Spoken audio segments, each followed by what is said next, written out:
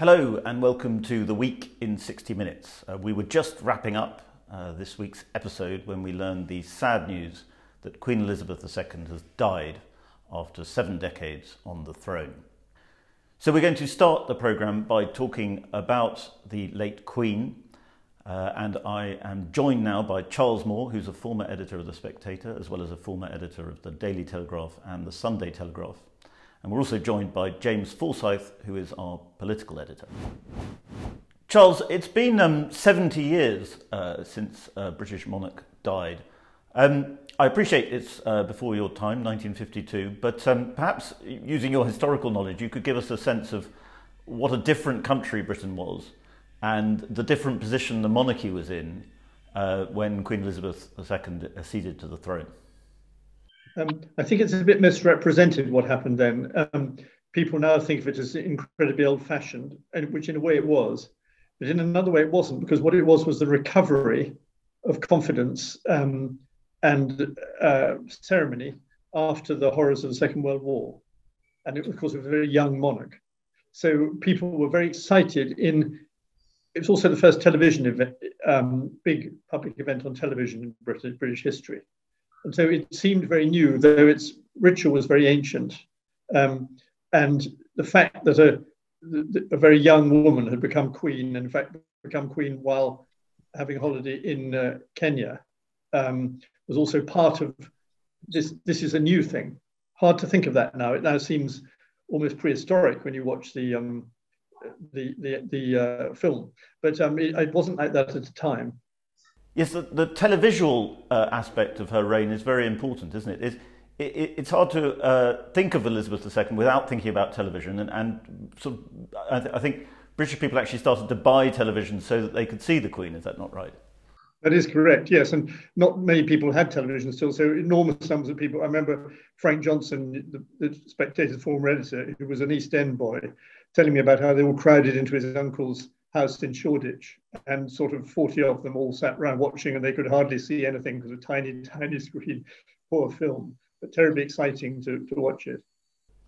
James, there's already some anxiety that the Queen, who was this great unifying figure for the Union, is now gone, and that the glue that bound the nation together, if you like, has now vanished.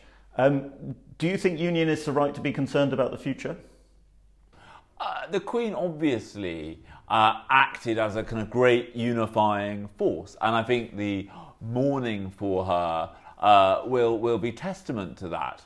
But I do think the unifying figure of the monarchy will remain in a different way, in a different form. I think for King Charles it will be different than it was for her. But I think he has. He comes to the crown kind of relatively late in life. He's in his 70s, and I think he will bring that experience. And I think he is wise enough to know that as king, he will have to be more private about his opinions than he was as Prince of Wales. Charles, are we about to see that, because of course everybody talks about how Queen Elizabeth represented continuity, are we about to see that monarchy itself represents continuity, even more so perhaps than the late Queen? I think so. I think you shouldn't talk of the Queen as if it's a sort of one-off special thing. And she would have been the last person in the world who would have wanted to see it that way. The point of the monarchical system is that it's dynastic, and all its efforts go into perpetuating itself. It has no other means of survival. And the Queen did that triumphantly, both in terms of breeding, so that we've got this line stretching out before us for what might be 100 years, never happened before, but also in terms of making the right provision. So, for example, she was very careful to ensure, quite recently actually, that the then Prince of Wales would become head of the Commonwealth when she died. She carefully worked all that out. So I don't expect a crisis of monarchy. What I do think will obviously be difficult in the short term is that our whole way of thinking about the British monarchy has been very governed by this reign because it's so successful and so long. And some rethinking will require. I'll just make one point there, which is that now that the Queen is dead, the person with by far the longest experience of public life anywhere in the whole of the world is the new king. He's been an active figure on the international stage for more than 50 years. James, what do you think was the most precarious moment, perhaps, of Elizabeth's reign? Because there were moments of crises in the 70s and 80s. Where do you think she had her most difficult period as monarch? I think there are two. 1992, the Annus Horribilis, and then 1997, after the death of Diana, Princess of Wales, when I think the Queen, in her desire to protect, understandable desire to protect her own family, kind of misread the public mood, and I think in some ways that was a very difficult moment for the monarchy, given how emotionally volatile the country was at that point. But I think what stands out to me is that in this 70-year reign, that the longest in British history, those mistakes are so much smaller than the equivalent mistakes made by Queen Victoria when you think about the bedchamber crisis, or Queen Victoria's withdrawal from public life after Prince Albert's death. Charles, do you think after the death of Diana, and obviously there was a lot of tumult there, that Queen Elizabeth and the monarchy, in fact, came out stronger because of it? I do think so. I think it was difficult, but really the profound difficulty lasted for 5 days. It was from the princess died on a Sunday, the trouble began on a Monday, and the Queen calmed it by her broadcast on the Friday, and the funeral was the following day. And actually, the Queen was perhaps slow off the mark in seeing exactly how you would need to deal with this question. But when she did see, in this very, very short period, she got it absolutely right on that Friday with her broadcast and brought the nation together in time for the funeral. So I don't think even if she got that wrong, it would have been ultimately disastrous. And I certainly didn't agree with the people at the time or later who say that it threatened the monarchy.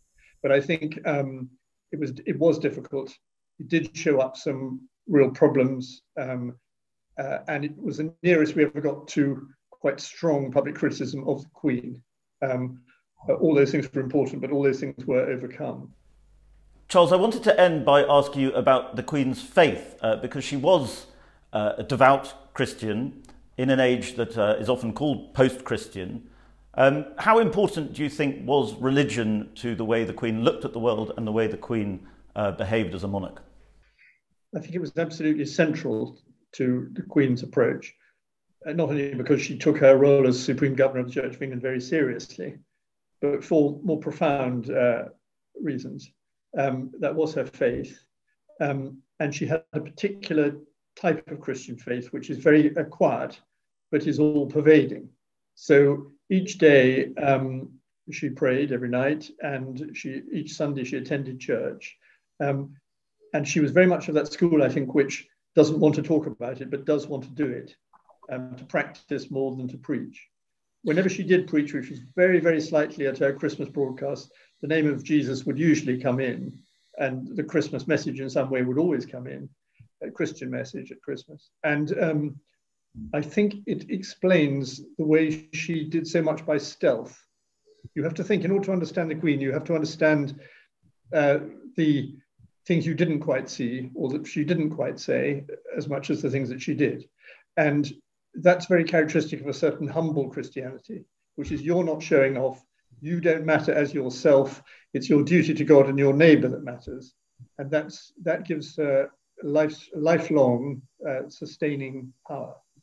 Do you think her religious instincts were perhaps more low church than you might expect from a head of the church?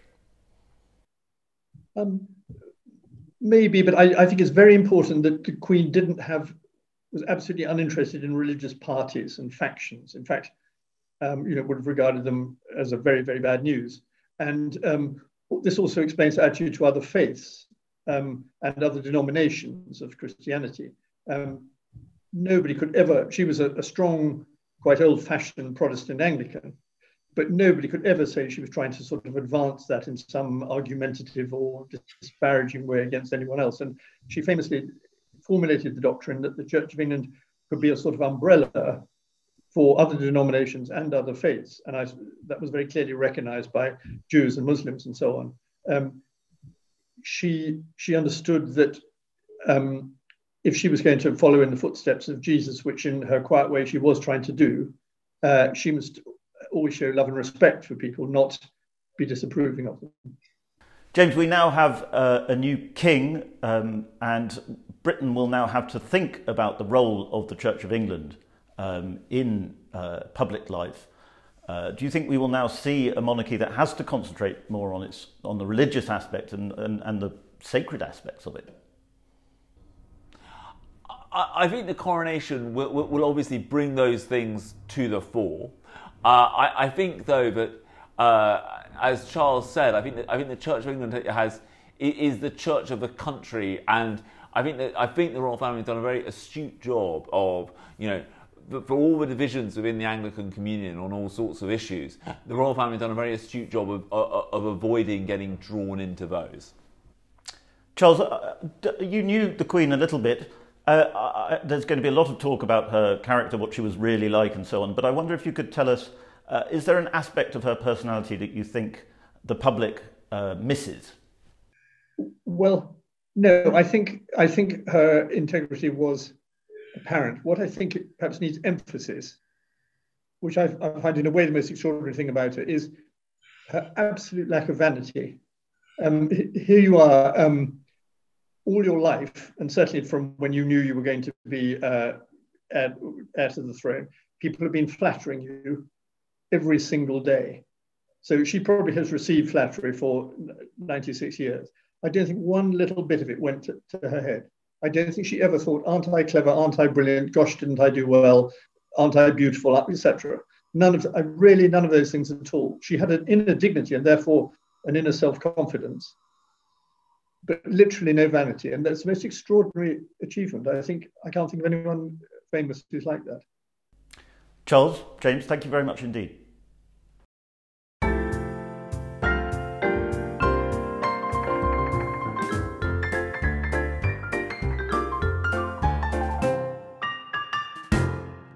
Hello and welcome to the Week in 60 Minutes. My name is Freddy Gray and I will be your host today. You may have heard that Britain has a new Prime Minister, so we're going to spend this episode talking about whether Britain is ready to be led by Liz Truss and whether Liz Truss is ready to lead Britain. I will talk to James Forysth and Katy Balls about the political situation and Liz Truss's first few days. I will also talk to Julian Jessop and Hamish McRae about Trussonomics. Can it possibly work? And we'll round out our politics section by talking about the legacy of Boris Johnson, who left office this week. I'll be joined by Andrew Gimson. We'll then move internationally to look at the bubbling war over microchips between America and China. And we will round off by talking to everybody's favourite columnist, Rod Liddle, about the BBC and bias. First of all, I'm very pleased to be joined by the Spectator's political editor, James Forsyth, and the Spectator's deputy political editor, Katy Balls. And we're going to be analysing Liz Truss's first week. James, I'll start with you.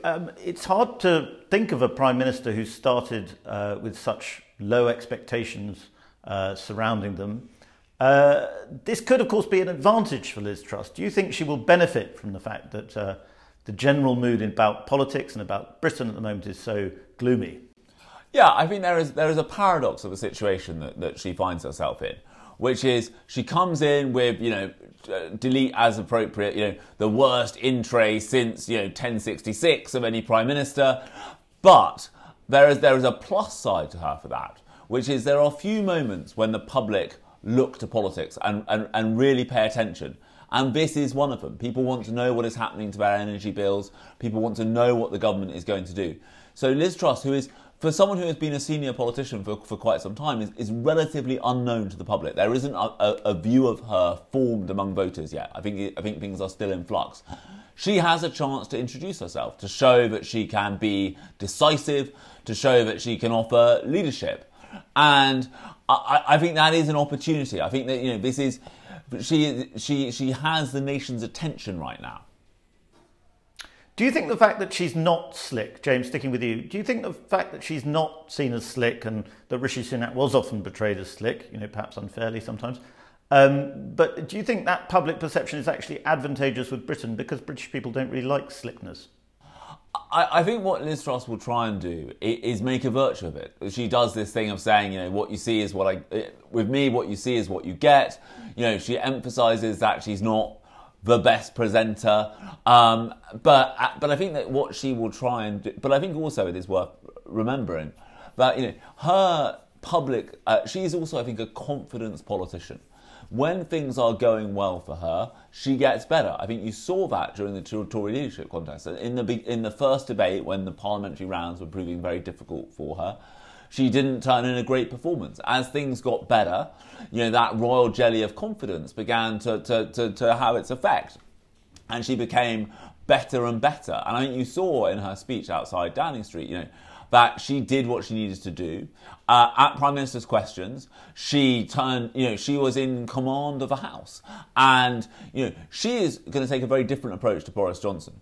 Boris Johnson was, lots of bluster. Liz Truss answered the questions at PMQs and actually chose to put kind of clear ideological blue water between her and Keir Starmer. Keir Starmer went on pushing her on a windfall tax. Liz Truss was adamantly against it. Now, there is obviously a risk in that the polling suggests that even Conservative voters are in favour of another windfall tax, we should say, because there already is one in place. But I think you see here that she is on that kind of question, she is willing to enter into an ideological argument. Obviously, the energy policy that she is announced on Thursday, that is about as far from a free market position as you can get, and that I think shows that she is this intriguing mix of ideological and pragmatic. Katy, we have a new cabinet, and two things struck me looking at the new cabinet. The first one was that almost every single woman on there has been on your podcast, Women with Balls. So I recommend all SpecTV listeners, viewers, tune in to Katy's podcast. The second is what everybody said, which is that it seems to be a case of loyalty has been rewarded. Is this a very tight pack? So I think when you look at the cabinet that she has assembled, as you say, loyalty is the key word. I think there's also, to a degree, because Rishi Sunak and Liz Truss were so apart when it came to the economic debate of what we saw in the contest. So members, his supporters suggesting Dominic Raab electoral suicide note was what her tax cuts would mean. I think the view of Team Truss is effectively it's quite hard to have people who've gone so hard against the plans to suddenly be in senior roles, going on media rounds, having to defend her government's message. So I think that was one of the factors, but also she wants those who have, backed her from the beginning or, had taken on difficult situations to do so, to be rewarded. And you can see that running through. I think when you look more widely at how that is going to work, there is some more reaching out in the junior ministerial ranks. Some Rishi Sunak supporters, Robert Jenrick and others brought in, which I think is intended to say, we're not completely closed. There is a way back, but ultimately you need to get on board. Of course, when things start to get quite tricky for Liz Truss, this might not feel like a honeymoon yet, but this effectively is her honeymoon stage. It may be the other way around in the sense that she will have to be doing more to get people to back her rather than, expecting people to come to her. She does have a fair few loyalists already, but it's also probably fair to say that she has quite a few enemies within the Tory party. Are you picking up a lot of resentment and animosity? So I'm not sure if it's resentment, but I think there's definitely a lack of enthusiasm in lots of parts of the party towards Liz Truss. And ultimately, she had, the lowest MP support, if you think compared to predecessors. So Theresa May, Boris Johnson, both won the highest number of MPs in the parliamentary round. Rishi Sunak won it in hers, which shows that she didn't have great parliamentary support. Now, she then overtook him, but I do think if MPs back you when all the polls suggest you're storming ahead, it's not quite as sincere as doing it early on. And walking around Parliament speaking to MPs, lots of MPs are pretty damn beat. They're not particularly inspired. But at the same time, I think everyone's so drained from how long this Tory leadership contest has gone on for, and also just how brutal the last few months of Boris Johnson's leadership were, that at the moment I don't get the sense that it's turning into lots of scheming about, ways to get her out and so forth, and actually is perhaps more that MPs are just resigned to the fact they don't have a leader for now they particularly agree with. Now that could bubble up on lots of issues as time goes on, but yeah, I think that is more the mood at the moment. James, do you think there's an appetite in the Tory party for a bit of unity for once? I mean, certainly, as Katy suggested, the last few months of Boris were quite obviously the opposite of unity, and the leadership contest was drawn out and fractious. Is there a sort of widespread sense that now is the time to come together? Yeah, I mean, there is a realisation that they've got 2 years or so to a general election. Anyone who thinks that you could change leader in that period again, that is totally for the birds. I mean, imagine how the public would react to that. So I think the Tory party realises it does need to come together. I think the mood in the Tory party in the coming months is going to be very much governed by the opinion polls. I think one of the challenges for anyone who becomes Prime Minister in midterm is that you don't have your own personal mandate, and that affects both your relationship with the public, but also your relationship with your own MPs. Boris Johnson could always say to Tory MPs, look, say what you like about what I'm doing here and there. I won an 80-seat majority. You can trust my judgment. I get the public. Liz Truss doesn't have that election-winning record, so that will be more difficult for her. So I think a lot will depend on where the polls go, how things like her big energy announcement land with voters, and I think also how quickly she moves to unify. I think Katy made a very interesting point there, which is what the Truss team are trying to say essentially with some of these junior ministerial appointments is, look, you're there. You could move up if you show that you're kind of fully on board with the new regime, but I think that I think that how she does that, how she handles it, will be very important. Katy, we've been given the impression very much in the last few weeks that Labour's almost licking its lips at the prospect of a Truss premiership. They saw her as an ideal opponent in many ways. Already in the last couple of days, people have started to say that they have underestimated her. Do you get any impression from Labour people that they're slightly more concerned than they were? I think they're slightly more concerned in the sense that when Liz Truss during the leadership campaign talked about no handouts, and there is various briefings suggesting that rather than having a big intervention, like the one that she has now decided to do in terms of capping energy bills, freezing the price caps, she would do something such as just lots of different types of tax cuts. And I think that they thought, were she to be very strict like that in terms of her ideology, that would be very easy for them to attack, to criticise. And the fact that she has been more pragmatic and gone for this big, bold intervention has meant it's much harder for them to criticise. Now, we see the new dividing line as windfall taxes, the fact that Liz Truss is against those. But I think they thought that the attack line could simply be that she wasn't doing enough, and that has obviously wrong-footed them to a degree. And then I think in terms of Prime Minister's questions, Liz Truss, again, the low expectations that you were talking about earlier on, have benefited her because she had, I think, 2 good jokes. One about, Labour just seemed to just pick male leaders from North London, and the other, obviously, talking about taxation, and the fact Labour didn't sound new. And because she delivered those fairly well, it meant lots of people said, well, actually, she has the upper hand in this exchange. And I think just going against a female leader is a bit different than going against Boris Johnson in terms of how much you attack in those exchanges. So I think it will be a little while before Keir Starmer works out how best to approach his interventions and attacking, effectively, Liz Truss. Well, it'll be very interesting to see. James and Katy, thank you very much indeed. Now, we're hearing the term Trussonomics quite a lot, but what exactly is it, and is it going to work? I'm delighted to be joined by Julian Jessop, who is an independent economist and one of the Trussketeers, as they're known, an unofficial but nonetheless important advisor to Liz Truss on the economy. I'm also joined by Hamish McRae, who is a financial commentator and economics commentator for The Independent, among others. Julian, this morning the big bazooka has been fired at the energy crisis. The freeze on the energy cap is going to be 2,500, which is pretty high.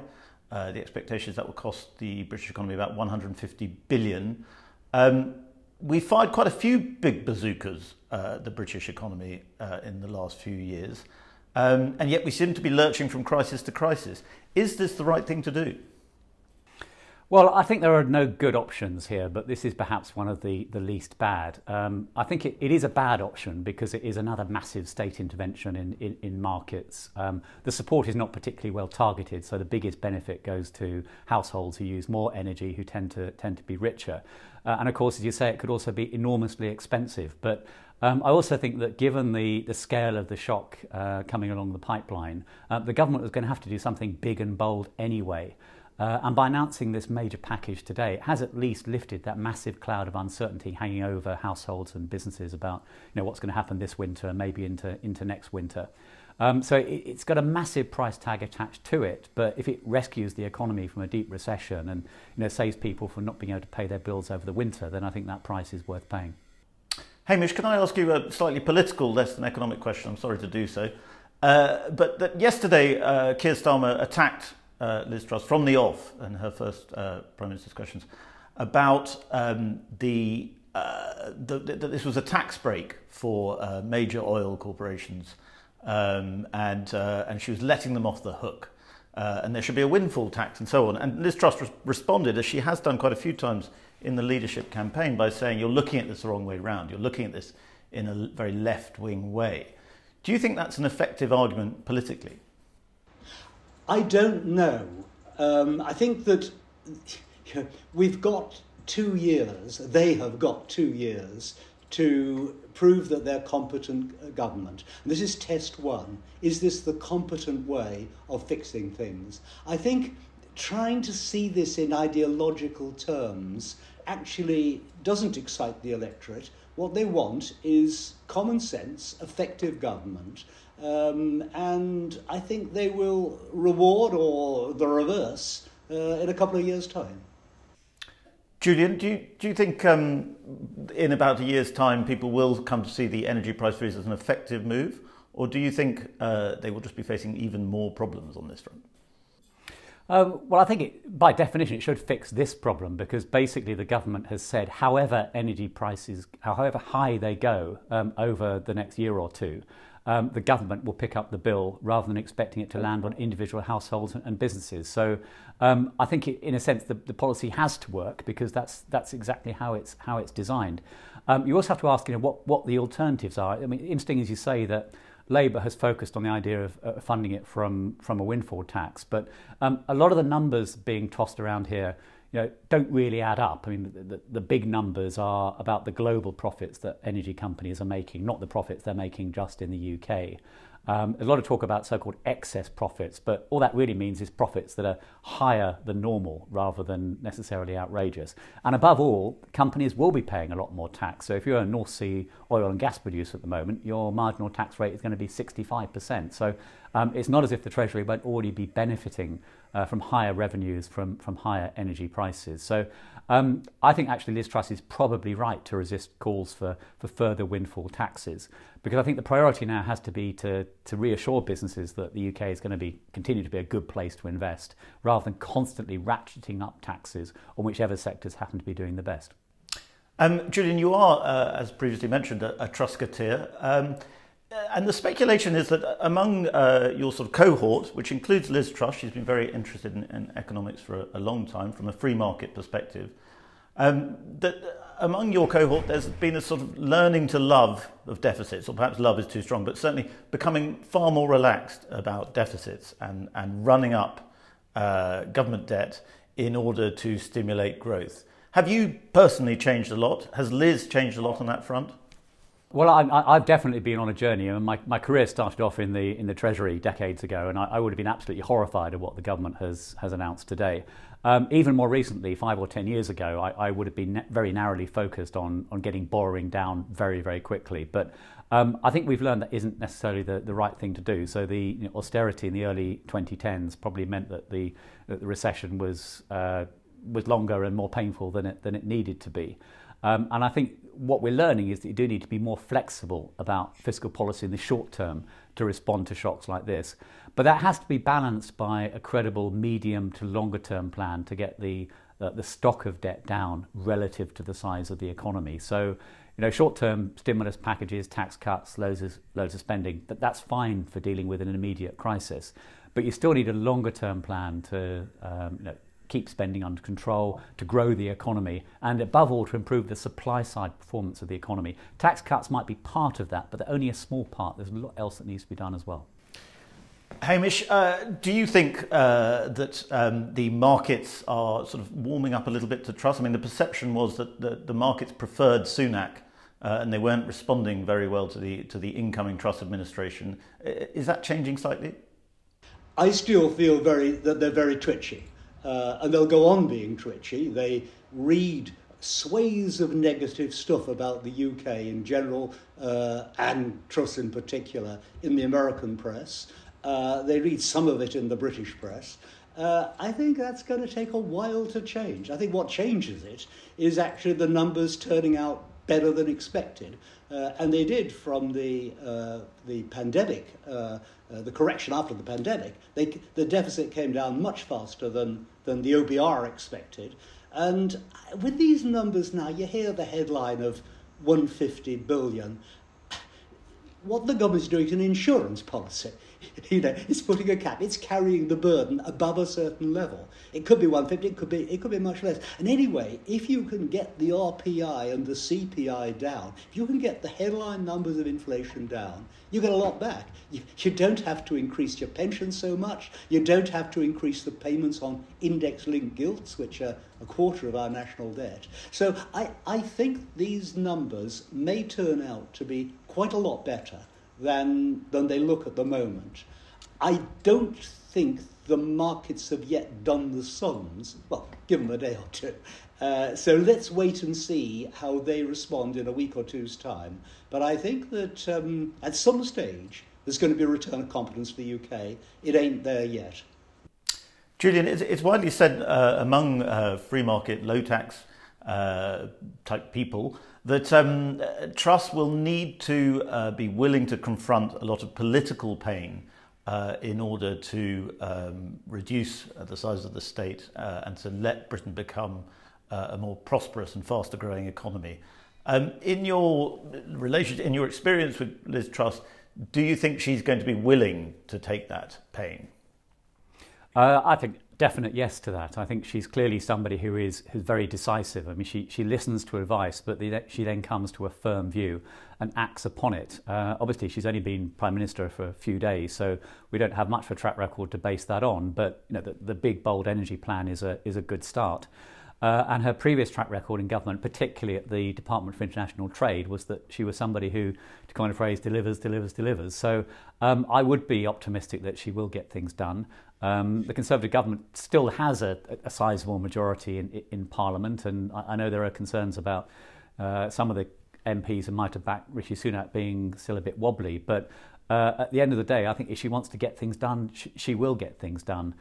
She has to deal first of all with the energy crisis, but hopefully the plan that she's announced, the insurance policy, as Hamish put it, is enough to put that immediate crisis to bed, and then she can move on to the other things, the supply side reforms in particular, and the longer term changes in public spending that need to be done, dealing with the crisis in the NHS and social care and state pensions and on all those big pressing issues as well. Julian, Hamish, thank you very much indeed. We've talked quite a lot about the new Prime Minister. Let's talk instead about the lately departed Prime Minister, Boris Johnson, who has now left Number 10. I'm delighted to be joined by Andrew Gimson, who is the biographer of Boris Johnson, the not quite official, can we call you official biographer? Not official, no, unofficial. Unofficial. On the first, when my first volume about him came out, he said I'd done quite enough work to avoid the charge of sycophancy. So there were things in that volume and in the one that's coming out at the end of this month, which are not, which you would rather weren't in them. Well, the one that's coming out at the end of the month is called Boris Johnson: The Rise and Fall of a Troublemaker in number 10. I think you have a copy there. Do you want to I do flash it? That's what it looks like. Right. And you worked with Boris Johnson at The Spectator, in fact. You were foreign editor. I did. I came back from Berlin, I think the year after he'd become editor, and he invited me to be foreign editor. And I went to the Thursday morning conferences. And I must say I've been to editorial conferences at many different publications, but never conferences where there was so much laughter as there was at Boris Johnson's editorial conferences. And one of the great things about him, actually, was he didn't expect us all to be the same as him. He was a sort of go-getter. He always wanted to get the interview with Berlusconi or Mugabe or some implausibly famous and possibly scandalous figure. But he didn't mind if the rest of us weren't sort of go-getters like that. So he quite liked having me as a foreign editor who never went abroad and did no editing.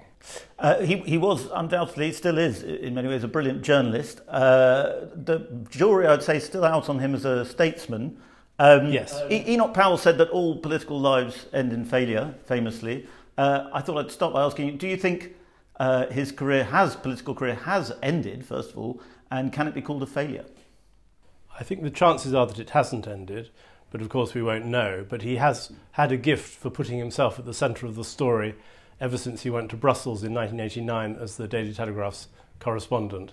And I think he'll continue to put himself at the centre of the story. He can't help but do that. And it's perfectly conceivable. Oddly enough, as I was walking over to the Spectator, I met a Conservative backbencher, and he said, "Do you think Boris will ever come back?" And I said, "Well, maybe." I said, "Only if the Tory party's in desperate trouble." And he said, "Oh, well, we're bound to be in desperate trouble before long." So that's not such a remote... I mean, the Tories were in desperate trouble the first time he got it. They overcame their doubts about him, and he rescued them from Nigel Farage and got Brexit done. So who knows? Perhaps they'll need rescuing from someone else. Well, I suppose people can and do make the case that he's not a failure because of Brexit, because of the vaccine rollout, and because of his tough stance on Ukraine. But you could also make the case that he did go from having this thumping mandate about 2 years ago, and he now is leaving pretty much in disgrace. Actually, he's leaving as a politician with his tail between his legs, certainly. I think this is an argument not only about what Boris Johnson is like, but also what this country is like. And I think essentially our idea of liberty includes being able to kick out prime ministers pretty much the moment we get fed up with them. We don't have fixed terms. And we got fed up with Boris Johnson. We'd like our prime ministers to be precarious. They always are precarious. It's surprising, actually, that Margaret Thatcher, for example, lasted as long as she did for the whole of the 1980s. Boris Johnson hasn't, at least on his first stint, lasted that long. But I don't think that means... I don't think you can judge political success and failure simply in terms of how long someone has served in a particular office. And in fact, he actually acknowledged what he called I think he called it glorious Darwinianism. He praised the Darwinianism of the system in his resignation speech. So you would think he'd accept that that's part of the way British politics works. Yes, but I think he sees British politics in rather ancient Greek terms. A hero is set trials by the gods. Sometimes fortune abandons him, and then fortune, just as capriciously, may return and smile on him, and actually voters rather like an implausible comeback and may get very, very bored with or frustrated or fed up with whatever happens next. So he although I think he's deeply wounded by being rejected by his own party, and that is a deep wound, he also somehow he still thinks of himself in these ancient Greek terms, which he would never dream of using, but as a hero and heroes do sometimes do the most implausible things and come back. So he hasn't sort of been wrecked in his own self-esteem, and he's not going to go off and live quietly in the country and do good work for the local church. Tom Bower, who's also written about Boris Johnson, puts his fall down to COVID, carry, and character. Where do you rank those three in I'm not. Well, I think it's very unfair to blame the spouse. If the failure or the failings were Boris Johnson's failings, not those of anyone else. Sorry, what were the two other factors that were... COVID and character. Well, I think I put it slightly differently. I'd say he was a brilliant insurgent who didn't... and he could be an insurgent until he'd won the election in December 2019. But after that, of course, he was commanding regular troops. He was commanding the whole regular apparatus of the state. And he wasn't a good... It doesn't matter not being a good administrator yourself, but you have to be a good employer of administrators. You have to tell them what you want them to do and let them get on with it. And he kept on changing his mind. And that meant that the machine, the gears sort of ground. It didn't know whether it was going forwards or backwards, what the direction was. And there were some brilliant exploits like the vaccines, but there was also a great deal of confusion and infighting in Number 10. And that was, perhaps that was something to do with Boris Johnson's character, being a satirist, an upturner of apple carts. He simply wasn't. He simply didn't take seriously all the things which the priggish, prudish sort of establishment types say you must. He hates Kant, and he thought that all this stuff about sort of sound administration was probably so much, and certainly about rules. That was rules to him are made to be broken, and of course that was part of his downfall, that he broke the rules and was and had no satisfactory explanation for why he'd broken these lockdown rules himself. You said it's unfair to blame the spouse, to blame Carrie Johnson. I'm sure that's true. But is it not also an interesting aspect of the way the public feels about Boris Johnson, that so many people wanted to blame his wife for his failings? It's sort of almost as though the Teflon factor just slid onto her. They thought it has to be somebody else because they quite like him. Well, people look for the weak spot, and there were obviously a considerable number of people, including a considerable number of pundits, who couldn't forgive him for Brexit, and of course they condemned him as a liar. But had he been lying in order to keep Britain in the European Union, I don't think they would have been nearly so vociferous. They actually had a disagreement with him. It wasn't all about character; it was about policy. Was the policy to stay in the European Union or not? And this was a very deep and serious question, and he was on the wrong side of it as far as a great many of his critics were concerned, and that is what they got more angry with him about than anything else, I think. You talked about Brexit, but also I'm interested in what you say about Puritanism, because Boris seemed to win over people because he was so un-Puritan and so much fun and so amusing. But ultimately, in the British character, do you think there's something puritanical that always has to win out? Not always has to win out. We have Gladstone versus Disraeli, we have the Cavaliers versus the Roundheads. The former Prime Minister who casts most light on Boris Johnson is Disraeli, who was a very disreputable man in his youth, and caused enormous trouble by rebelling against the sober, sensible men of business led by Sir Robert Peel. And he then, in old age, he told Lord Randolph Churchill, who was very, very... I mean, politics was much rougher and ruder then. And Randolph Churchill was calling the leader, the Conservative leader in the Commons, Disraeli's successor, Sir Stafford Northcote, he called him a cretin, and many other things which were equally rude. And Disraeli said to Lord Randolph, look, could you sort of tone it down a bit, but admitted to him that he'd never been respectable himself. Well, Lord Randolph, he had this amazing connection with the working class, but only for a very short time. Then he blew himself up, then he died, and of course he would be forgotten were it not for the fact that his son, Winston Churchill, carried on this tradition of Tory democracy, a rather loutish and flamboyant element in the ruling class, making common cause with the working class, patriotism and improving the conditions of the workers, and laughing at the middle class prigs like Gladstone. And this is a permanent division in British politics. And usually the people like Disraeli and Johnson don't last in office for very long and don't always have very serious reforms to their credit, but they do.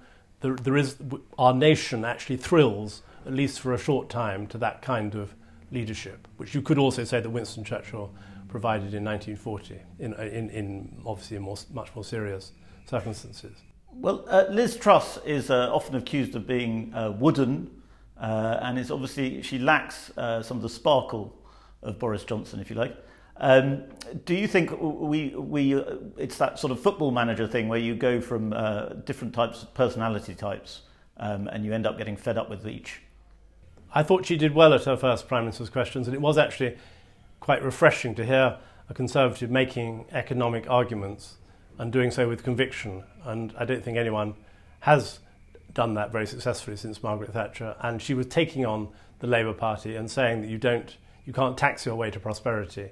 And her own troops loved that. And Labour, of course, stands open to the accusation of being against the desire to better yourself, against aspiration and all this. So I thought she's made a strong start. Mind you, Theresa May made a strong start, and you can't tell what we shall think in a year's time. You don't think we'll need 10 years of Labour before people even start to think about a Boris Johnson comeback? Not 10 years, no. We might need an interlude, though. But there are so many imponderables, and actually part of the charm of politics, and particularly politics over the last half dozen years, is that no expert has predicted what would happen. We've constantly been surprised, and I think we'll be surprised again. But Johnson is there as a big figure, and as the greatest campaigner the Conservatives have had since Margaret Thatcher, and they may well regret not being led by him at the next general election. Is he still? I'll give you a chance to wave your book around again. Is he still a troublemaker? He is a troublemaker. He can't help it. But he's a magnanimous troublemaker. He's not a sort of hater. He doesn't sort of try to assassinate people. He doesn't try to get even with his enemies. I mean, Gove knifed him after the EU referendum.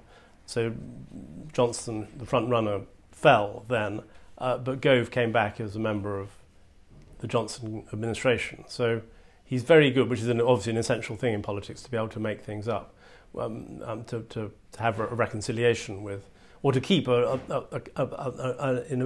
incompatible coalition together. Johnson managed that for a time, but then latterly it fell apart. Andrew, thank you very much, and best of luck with the book. Thank you so much. Thank you for having me. Moving on, let's talk about microchips. Francis Pike, who joins us now, has written an excellent piece this week about how semiconductors, which are very important to the workings of almost all advanced digital technology, are becoming the latest battleground in the global struggle between the US and China. He's here with Cindy Yu, who is our broadcast editor and the host of our brilliant Chinese Whispers podcast. Francis, I'll start with you. You suggest that America is getting the upper hand in the kind of global war over microchips. Could you explain to us how? Well, I'd say first, America already has the upper hand, but what it's doing is making sure it continues to have the upper hand going forward, and perhaps even to increase its advantages by denying China access to the best lithography equipment, which is the key technology in chip fabrication. Can you tell us a little bit more about lithography? Because it's fascinating, your piece, about just how small and incredibly difficult it must be to create these films that they create. Give us a sense of how small it is. Well, to give you an example of this, when I was living in Japan in the late 80s, I was looking at fabrication of semiconductors, and at that stage, semiconductors were being built at the 800 nanometer scale. Now, 800 nanometers sounds quite a lot, but actually it's 1/100th the width of a human hair. but we're now down to 5 nanometers. So from 800 nanometers to 5 nanometers over the last 30 years. This is quite an extraordinary advance in technology. And there is only one company that can do it in the world, I think, and this is this Dutch company, which most people won't have heard of, but is actually the 4th biggest company in Europe or something, is it not? Yes, I mean, it was a market that was dominated in the 80s and 90s by Nikon and Canon, the camera companies that we've all heard of. But they lost out in the early 2000s to this startup Dutch company. It started in '84, but really made the big step forward in 2003 when it developed 2 things. One was immersion lithography, which is doing the lithography underwater, firstly, and also what's called twin scale lithography, which essentially is the ability to prepare one wafer disk for lithography while the other one is actually being exposed to light. So it's a productivity technique that they developed in their machines, which are huge, by the way. They're the size of London buses. And now today, America has restricted China's ability to buy from this company. Yes, one doesn't know exactly how they've done it, whether they twisted the arms of the Dutch government or whether they twisted the arms of ASML, the Dutch company, directly. But however that's been done, China now cannot buy the latest EUV machines. That's extreme ultraviolet lithography machines. And even if they could steal them, they wouldn't be able to work them because you need so many high-level operators. Is that right? Well, they could. I suppose, in theory, if they conquered Taiwan, which is something we're all wondering about what Xi Jinping is going to do. I suppose they could then steal machines and reverse engineer them to use in China for their biggest foundry company, which is based in Shanghai. Cindy, we know that China has ambitions over Taiwan.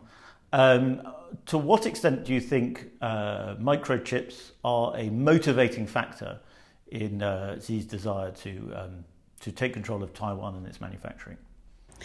I think one interesting outcome from America's arms race, as it were, with China on semiconductors, this measure to prevent China from getting its supplies globally, whether that's putting pressure on the Dutch government or the South Korean or the Japanese, is that actually China realizes ever more if it really wants to crack semiconductors, it needs Taiwan. So I do wonder if the more America basically protects the resources of its Western allies, the more it restricts this globalized supply chain, the more Xi Jinping is tempted to take Taiwan. Now, there are some in Taiwan who, as Francis has written in his piece, think that the TSMC, which is their world-leading fabrication plant for semiconductors, is a silicon shield for the islands. But I'm not sure that is necessarily true, because I think Beijing is fully capable of overtaking the islands, but protecting that particular company and its manufacturing plants. So I think it will actually contribute quite a lot to China's calculations on Taiwan. I think obviously there are other factors at play. So, for example, Xi Jinping has his National Party Congress in just over a month's time. He's not going to want to rock the boat before then. But what happens after then, when he's confirming a third term, and to his legacy of rejuvenating the Chinese people, Taiwan plays a very crucial role after that. Francis, in your piece, you suggest that Xi Jinping might be aware that the window is closing because he's now falling so far behind in this crucial tech race, that would motivate him to invade Taiwan. Do you think the Chinese feel that they're losing their window of opportunity to catch up? I think there's a problem here because, yes, they could invade Taiwan. I don't think the Taiwanese would do a scorched earth policy and blow up their own fabrication foundries, so I think that's unlikely. But if the Chinese did get hold of the Taiwanese fabs, yes, they'd have the 5 nanometer technology lithography machines. But they then wouldn't get access to the next generation machines. Now, at the end of this year, Apple is moving to 3 nanometers, with the Taiwanese fabrication companies going to 3 nanometers, and then in 2025 they're going to what's called the angstrom level. Now, the angstrom level is at the atomic level. That's 1/10 billionth of a nanometer. So and 1 angstrom is the size of an atom, say a chlorine atom or a sulfur atom is about 1 angstrom. So you're talking about atomic scale, and a hydrogen atom, for example, is 0.5 angstroms. So here you're moving to whole new areas of technology. Again, the company that appears to be in the lead on this is ASML, and they're the only company in the world that looks to have any chance of getting lithography to this level. And so, yes, I mean, Xi Jinping might be able to take control of the fabs, but then his companies would be denied access to the next generations of lithography machines. Cindy, Francis says in his piece that America's investing more in its own microchip capabilities. China has done a lot too. It's perhaps slightly surprising. Why has China fallen behind with its emphasis on technology? Is it perhaps, and perhaps this is a horrible slur, so correct me if it is, that it's become too dependent on stealing technology, so much so that it's not actually very good at innovating it?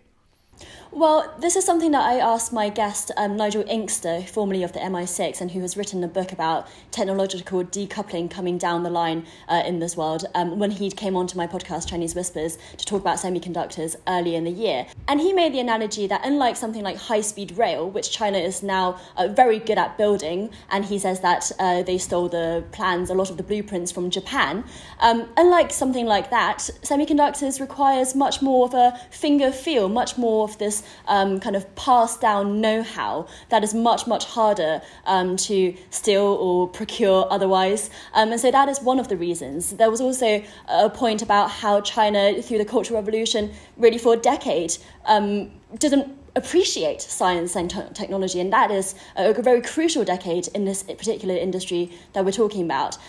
China now is pretty panicked about its lack of progress on this front. It's pledged over $100 billion into its domestic industry, and throughout the summer, actually, there's been anti-graft probes, basically, into anyone who is anyone in a semiconductor world in China, because the government is thinking, why haven't you cracked this? There must be corruption. And maybe there is, maybe there's not, because, it could just be the government kind of throwing its toys out of the pram there. But Beijing definitely knows it's a problem and is trying to fix it. And maybe with a new cohort of people who are less corrupt, that is going to be the way to fix it. But we'll have to see. Francis, for a tech moron like me, could you just quickly explain why is it so important for nations that they don't fall behind, or for superpowers that they don't fall behind on microchip technology? The reason is that whatever technologies you're wanting to develop, you need the most advanced chips. And that applies whether it's cloud computing, whether it's supercomputers, whether it's artificial intelligence, or whether it's genome sequencing. For example, NVIDIA, which is the leading company in the world in terms of producing graphic processing units, GPUs, its newest chip is 7 times faster than its previous generation chip.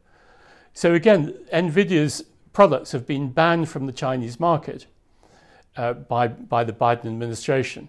Now that means that China can, if it can't get access to these chips, it's never going to catch up in areas like genetic engineering and so on. So it's not just computers and telephones and so on. It's the whole gamut of high technology.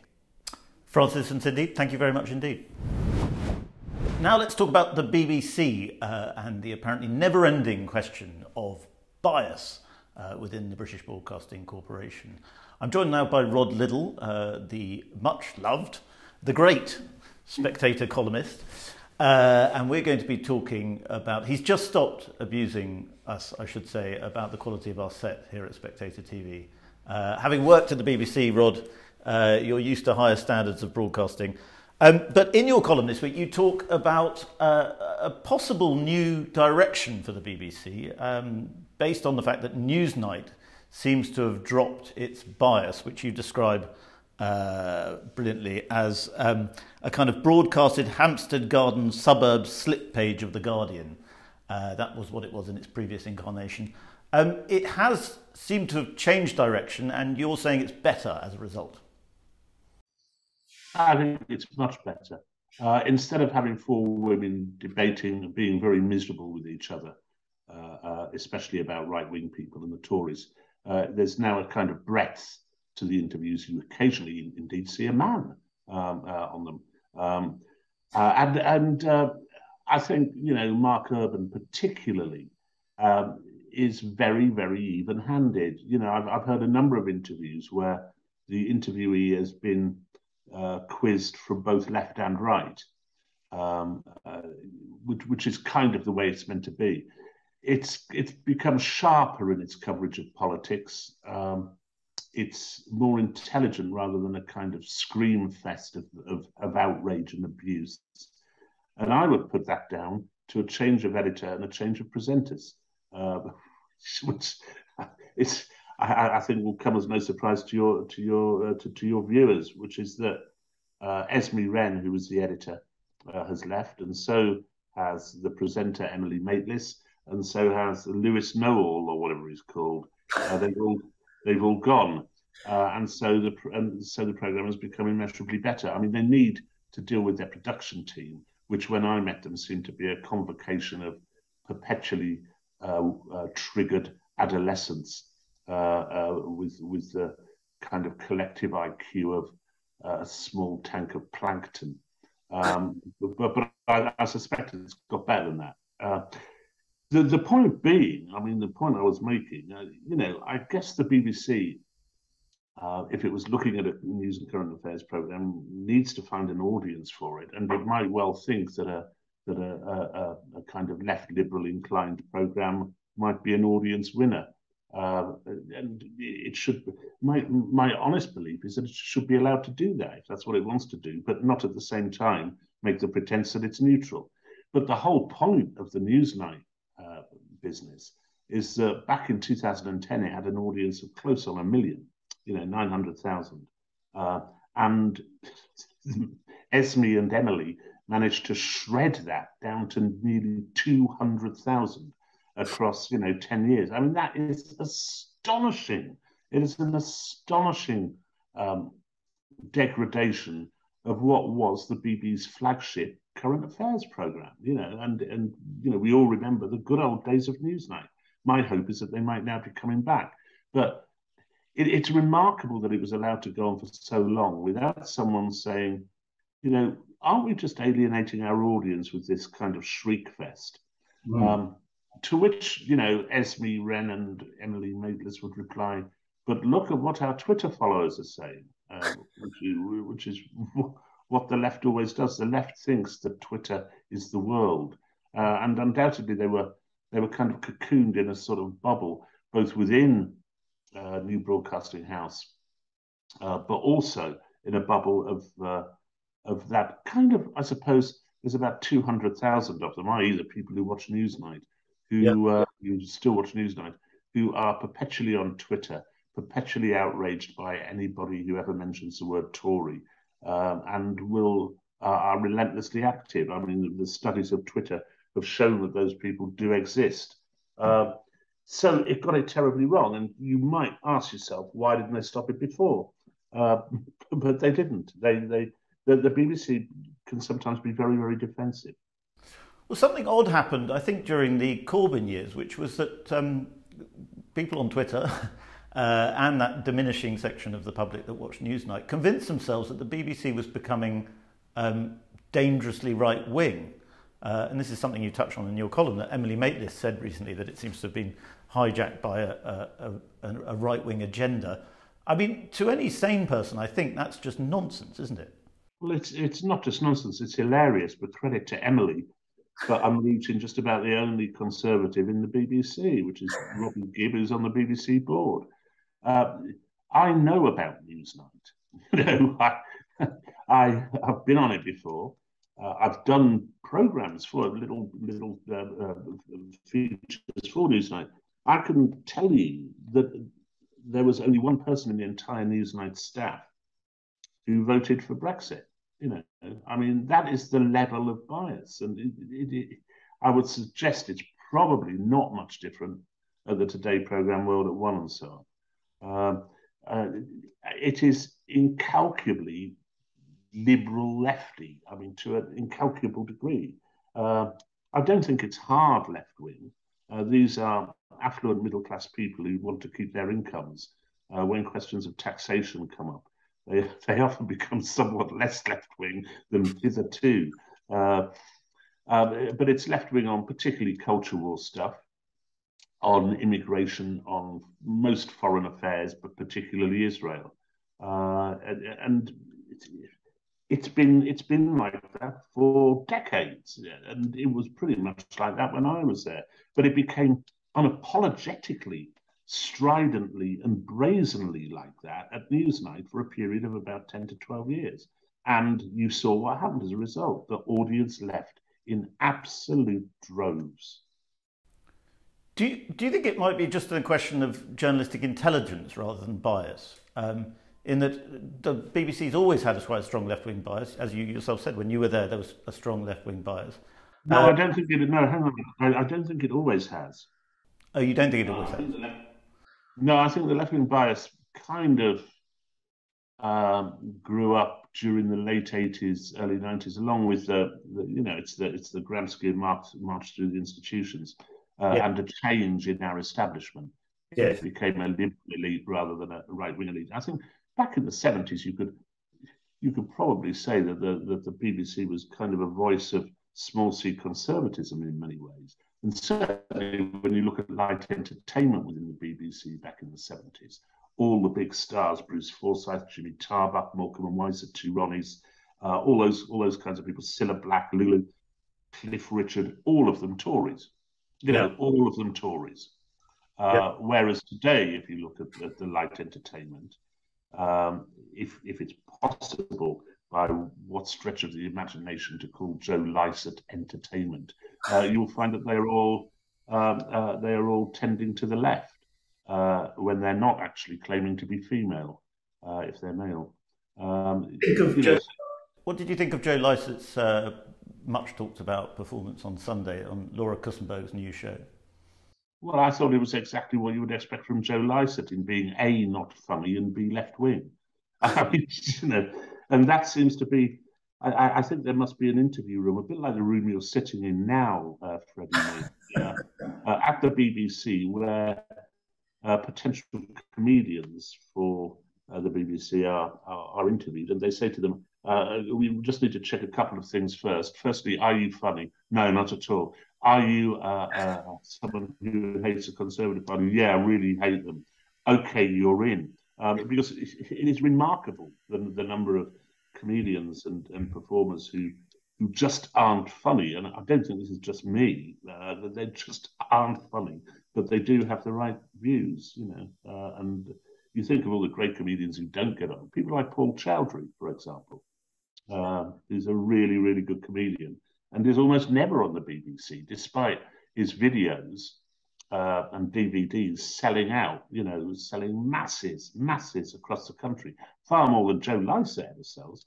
Paul Chowdhury sold out sold out something massive, Wembley, I think. I mean, he's a really big figure, and he's not a Jim Davidson, who also has a case to him, or a Roy Chubby Brown. He's a serious and very funny comedian from our ethnic minorities. But because he can't be pigeonholed by his views, the BBC can't stand it. Do you think, I mean, you talk about a question of sport in your column. Is it just the fact that light entertainment now has to be a bit more political because the culture wars have taken over? Yeah, well, I think the BBC presumably thinks that. I think the rest of the country thinks it doesn't. The question of sport thing is it is inconceivable what they did. I mean, it's just so fantastically stupid. But though it does go along with their defenestration of Andrew Neil and indeed Jeremy Clarkson in the end, really, really popular people who may have views with which the rest of us here at New Broadcasting House don't share. But what they did, they got rid of Sue Barker, and with Sue Barker, who was an incredibly popular presenter, incredibly popular, 24 years there, they got rid of Phil Tufnell and Matt Dawson, who were the team captains. And they had a chemistry. I mean, Question of Sport isn't my favourite programme. The only sport I really like is football. And there was precious little of it on that programme. But they undoubtedly had a chemistry, and they were incredibly popular. They got 5 million viewers, nearly 5 million viewers. They get rid of Sue Barker. They lie to the press and say that Sue Barker wanted to stand down, which Sue Barker then immediately corrected and said, I didn't want to. So they lie about getting rid of Sue Barker. They get rid of Matt Dawson and Phil Tufnell and bring in Paddy McGuinness. And I need to look this up. Ugo Monye, you know Ugo, come on. Ugo Monye and Sam Quek. Sam Quek. And so they get Sam Quek and Ugo Monye in. 800,000. That's how many people watch it now. Now, in any other institution or corporation, someone who made that decision and saw that result would be sacked. They would be sacked. I mean, it is a fantastically catastrophic decision to have made. And it also brought odium on the BBC with Sue Barker saying that she felt very hurt and insulted. So it was a massive own goal, rather like the last night of the Proms was an own goal. But has anyone bitten the bullet for it? Nobody at all. What you're not getting, Rod, is that it's about the kids. Yes, it's about the kids. They are perpetually in search of the 18 to 30 age group. But the 18 to 30 age group find them as irrelevant and pointless as the rest of us are beginning to find them. You will not bring in 18 to 30-year-olds with Paddy McGuinness and Ugo Monye and Sam Cook. That isn't going to do it. And that is not really what their job is. That has never been their job. Their job is to provide information, entertainment, and that is the point of their existence. They ought to be looking at the people who actually pay the license fee and asking, what do you guys want? Instead of taking this approach, which seems to be drawn from Hugh Green, the previous Director General, which is, we're going to rub their noses in it. We don't care if they hate it. We're here to make them better people. That seems to be the point of view of all the adolescents working for the BBC. With the exception of those, perhaps now in current affairs, there is a bit of a change afoot, which is incredibly welcome. Well, Rod, we'll stop there, but thank you very much. As you know, the Spec TV audience skews very highly towards the 18 to 30 demographic. Yes, it does, doesn't it? That is it for the week in 60 minutes. Thank you very much for watching. Do please keep watching in the future.